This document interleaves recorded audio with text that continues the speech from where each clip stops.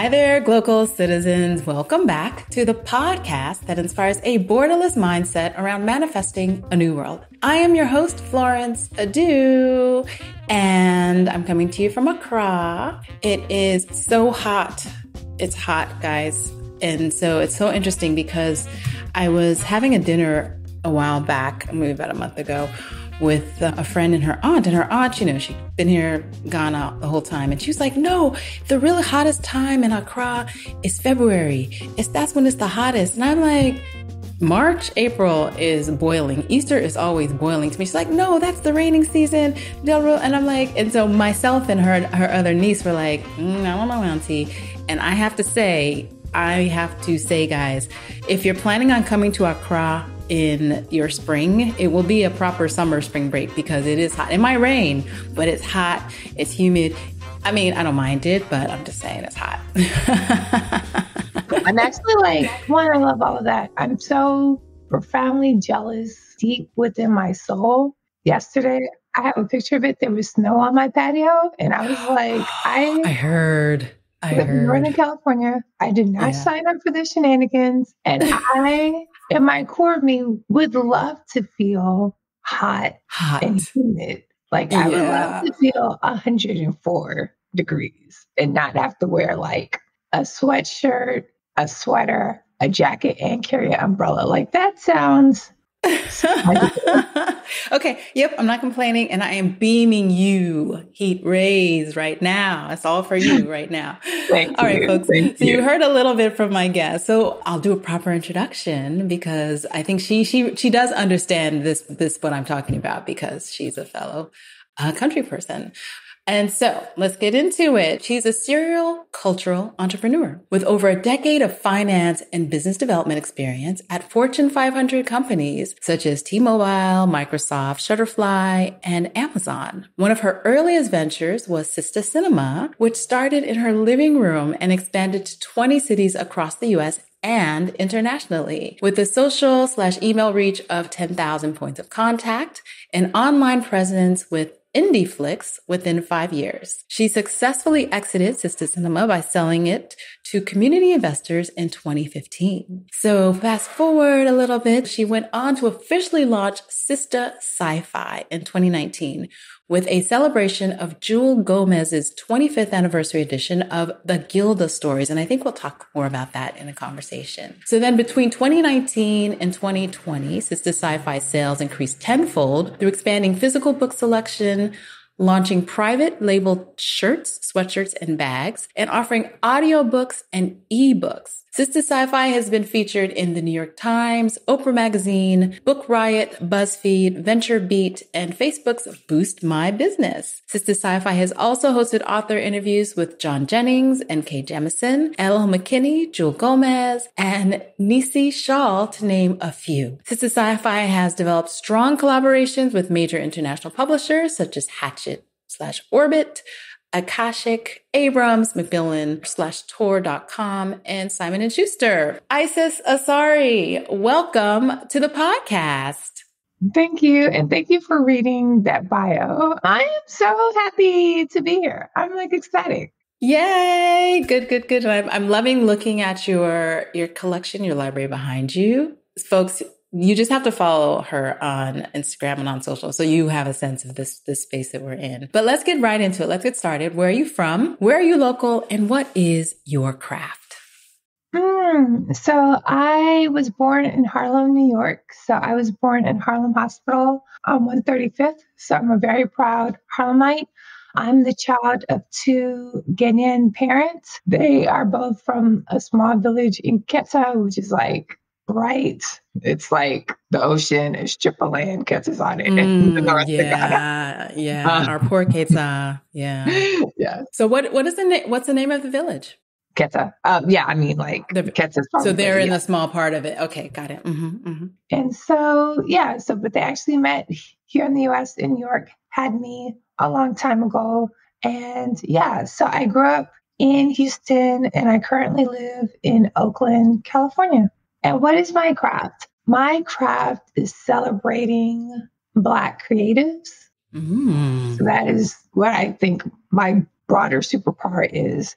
And right now I run Sistah Sci-Fi, which is the first Black-owned bookstore focused on science fiction and fantasy in the U.S. So interesting. Your craft is celebrating Black creatives. And so are you a Black creative? Like, how do you categorize your energy? I love creatives, and I realize I'm not a creative. Like the idea of like looking at raw materials and making it into something beautiful is very scary to me. My creative outlet is like making candles, and it's like I don't even do like the mold ones. It's like pouring wax into a container, adding color and fragrance. Like I know what it's going to look like before I even start, and that's my creative outlet. So no, but I have so much respect and like I hold so much awe for the creative process. It's almost like magic to me. I'm like, you had this idea and you like collaborated and you made something that's so magical to me. I'm more of a coordinator. Okay. I mean, I might argue that you actually are probably very creative. Like all business entrepreneurs have to be creative and problem solve. But I'll let you have that one. You know, your candles, let's say your candles are your most creative, crafty, like quote unquote crafty endeavor, right? Okay. So you born in Harlem, grew up in Houston, and then now you are a California lady. So tell us how you came to be living, working, and playing where you currently are. Why the where? Oh, I remember talking to somebody about this, and I say this often, so I need to start quoting her correctly. So she actually lives in Brooklyn. And I was like, oh, so what did you think about living in Oakland? And she was like, Oakland is a place where magic happens. And I was like, yes.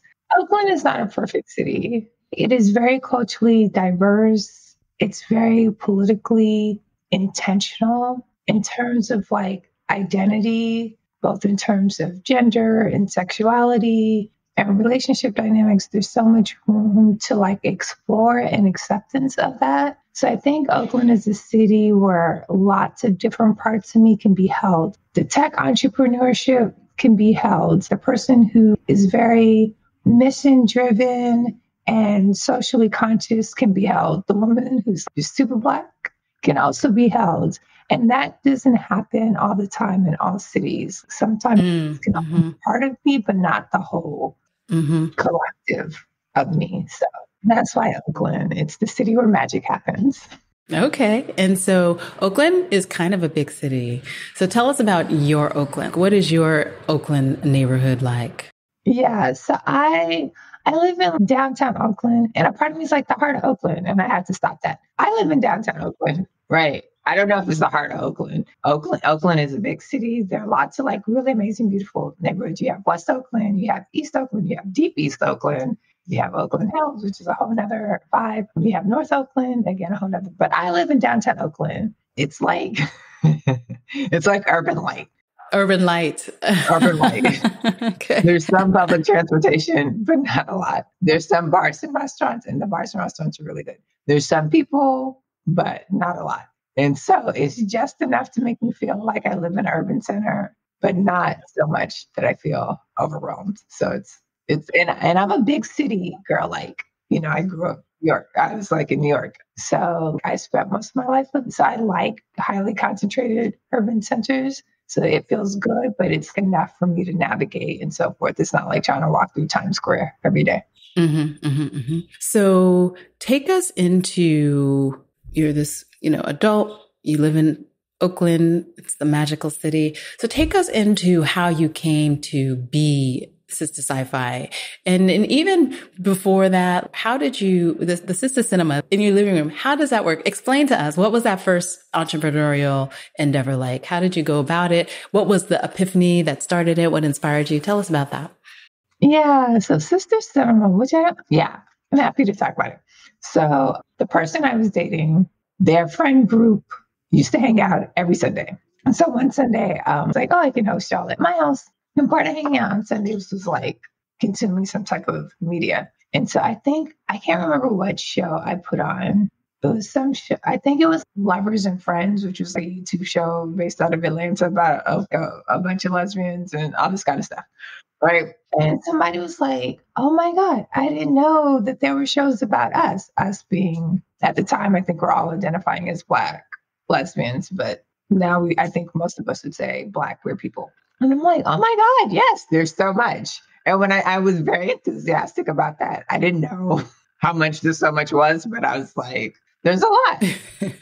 So that was the genesis. It was like, we as at the time Black lesbians and later became queer women of color are going to get together, create a space to celebrate filmmakers creating images in cinemas focused around queer women of color, where we're not like broken and dejected and in the closet and all that kind of stuff, and really tease apart the themes in those movies and talk about it and build community. And so like, the first couple were in my room, in my living room, which is fun. It definitely built community. And then it grew. Like I worked with different film festivals.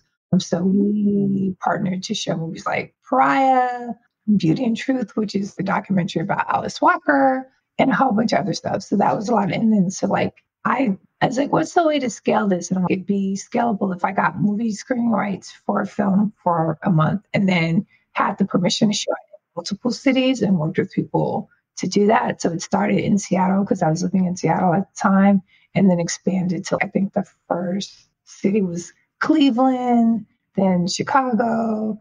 We were in someplace in North Carolina, and then the international was Kingston, Jamaica.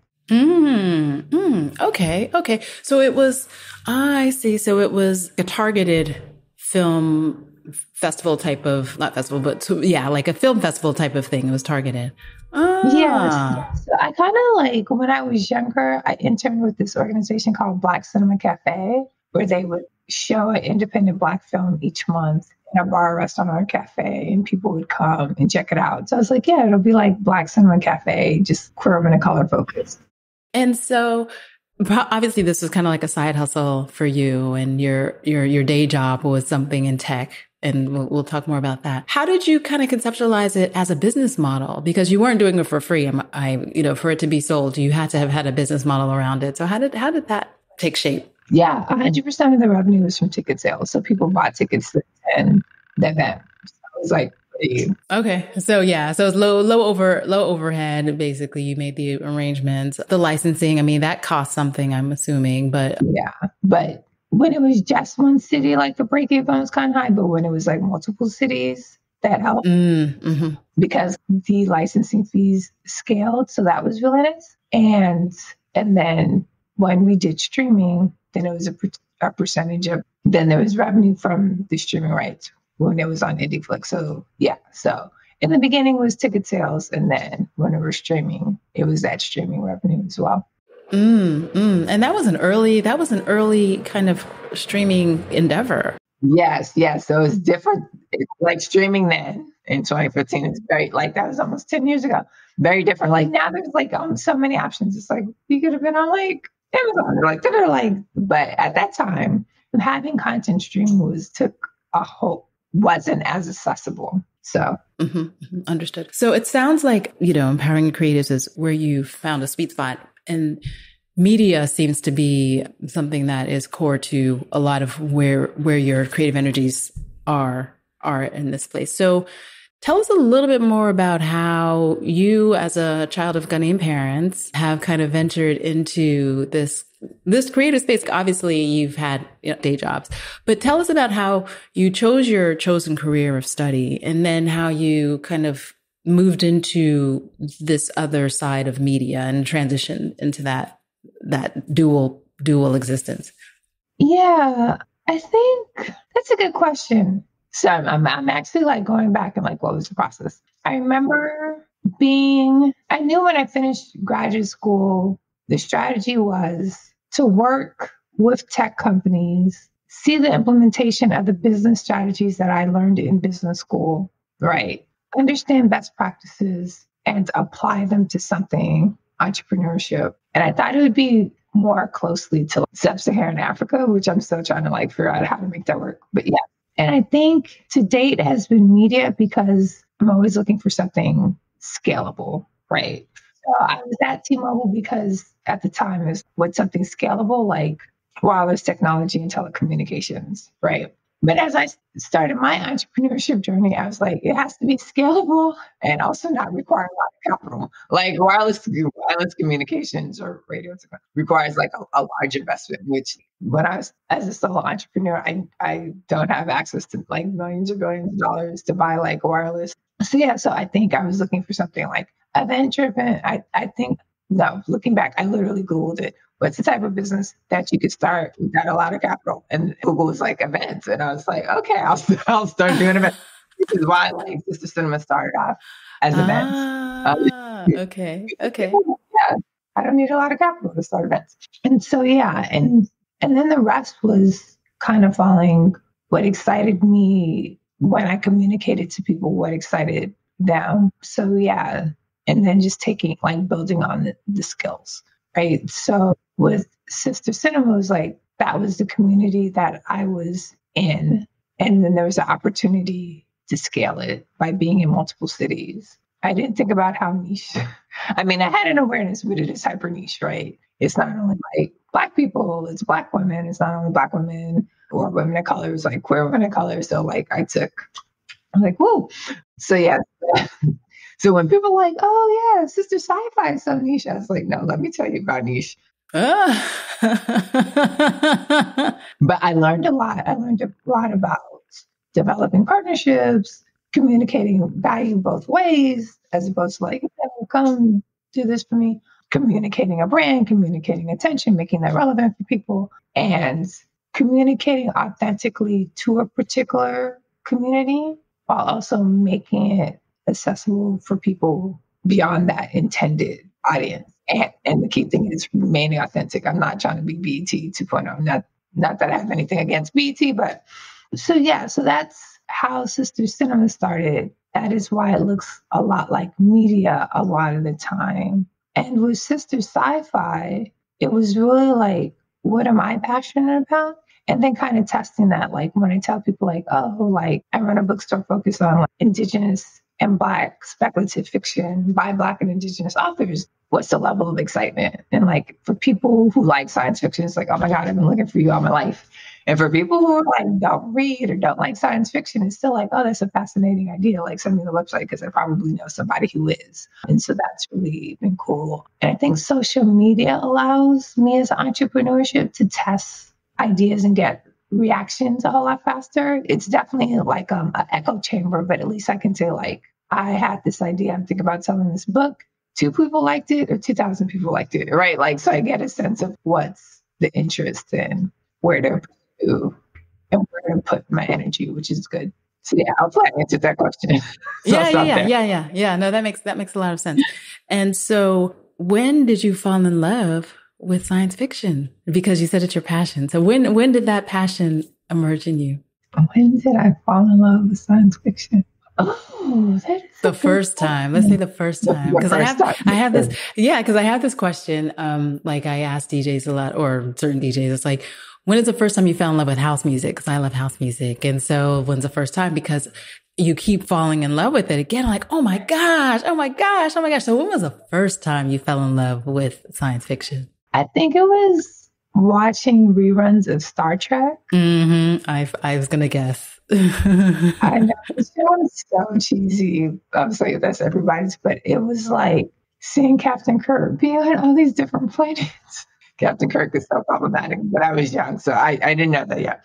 Seeing her as the comms operator, like with her cute outfit and like, communication systems open, and just seeing like that exploration, and seeing the show as like a commentary for our current society. There was one planet that the Star Trek team goes on, and they're like literally 2 people on this planet, and one is Black, the right side, and white and then vice versa. It's like the only 2 of them left, and they're like literally trying to kill each other. And it's like, no, because like the guy who's Black on the left side, he's a liar and a cheat, and da-da-da. And the other guy saying the same thing. And it's the Star Trek crew is like, it actually took them a second to realize like they're 2 quote unquote different races. You know what I mean? Yeah, they didn't register the side. It took a second. It's like, oh, y'all are both Black on one side, white on the other. And they're like, no, we're different. You're like, oh. Okay. And it's just, so that was like, I was like, there are cultural differences, but it's just like, do we feed, like, how to respond to that? Do we make that a point of division and violence and war? Or do we make that a point of celebration? So I think Star Trek allowed me to ask very big questions that sometimes in my day-to-day it's hard to do. And then I think in college, even though my major was psychology, I loved the idea of using technology to create new opportunities, particularly for entrepreneurship for Black and Brown people. So that kind of is what inspired me to do Peace Corps, be a small business volunteer. And how do we use the internet or eBay to get better prices? I was volunteering with the cooperative of basket weavers to get them better prices. And so there's a big difference between getting a basket and selling it to the local person for $1 a basket versus selling it on eBay for $50 a basket, right? So yeah, technology played a big role in that. And I kind of also understood my role in the system. So I was historically, I have not been a developer and created the technology, but it's really if the technology is out there, where's the technology that we can use it today? And so that role, identifying the technology and how it can be used is usually how I operated. So that's how I operated in Sistah Sinema. That's how I operate in Sistah Sci-Fi. There are lots of different ways that I can sell books. But for me, because I'm looking at the intersection of technology and scalability, Sistah Sci-Fi is primarily located in cyberspace. We do a lot of social media commerce, which is, again, very scalable. We, unlike other bookstores, we really lean in heavily on audiobooks and ebooks. I have to figure out my ebook strategy, but because it's scalable, it's tech first. So, yeah. A lot of virtual events, and it helped during COVID, during shelter in place, because the whole world was doing virtual events, but it just aligned to how I approached the world and also the strategy map that I was creating for Sistah Sci-Fi. Yes. Right. I like that you kind of talked a little bit more about your background in going and working with small businesses in the Peace Corps and in that experience. And so just going back to our Ghanaian roots, what kind of role would you say that your parents played in kind of influencing? Were they entrepreneurial? How did you get this hustle in you? Because we know we have a lot of parents that are when you're here, everyone has 1,000 side hustles. But people say Jamaicans have side hustles. And most Africans have a lot of side hustles. Let's just put it that way. So what role did your parents play in all of that? And how have they continued to inspire you or be a part of your business storyline and your movements? Yeah. That is a great question. My parents are not entrepreneurs. Right? Oh, okay. Ghanaians, it's definitely hustle culture, and we definitely have our hands in lots of pots. But when I think about entrepreneur opportunity, I tend to think of Nigerians. Yeah, Ghanaians. And let me know if your experience, we love education. So that's definitely how my parents helped me. It was, you'll get all the education. If I said anything it was related to study, they're like, yes, you have all the grades, all the latitude, all the resources, what you need, right? Kenyans are some traveling people. We love to travel, right? We are all over the world, because if there's an opportunity to travel, Kenyan is on that plane. So yeah, and then there's this culture of, and let me know if you can think of better words for it, welcomeness and collaboration, right? I don't speak any indigenous Ghanaian languages, but I do know the word guava, right? Which is everywhere. And it's how we approach each other as Ghanaians. It's how we approach foreigners. It's how we move in the world. That's something from my experience, right? And I think that incorporates how I work as a business owner. And that's something that my parents instilled in me. So they weren't, if my parents had a choice, I'd stay working at a big corporation. But I think they gave me the tools where the exploration of entrepreneurship in terms of education and so forth was a possibility.